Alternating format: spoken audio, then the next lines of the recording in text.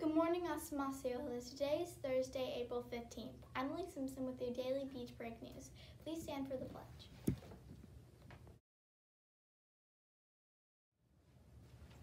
I pledge allegiance to the flag of the United States of America and to the republic for which it stands, one nation, under God, indivisible, with liberty and justice for all.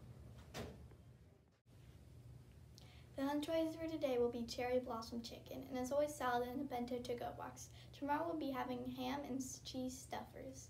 Please remember to follow Osceola expectations in the cafeteria, which means voice level 1 or 2, stay safe facing forward, and raise your hand if you need anything.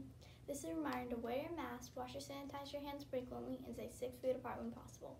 We're doing an awesome job staying healthy, and we want this to continue. Now to Tyler with the weather.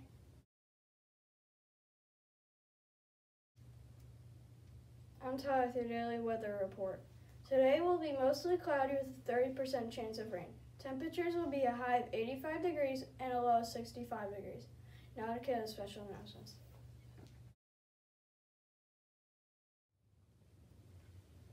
Good morning, Osceola. I'm Caitlin. Continuing with Did You Know Facts for School Library Month.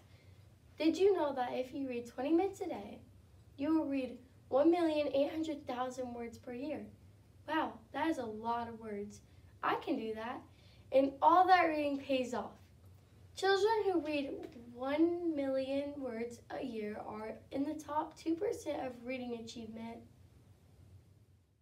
From all of us at Beach Break News, have an awesome Osceola day.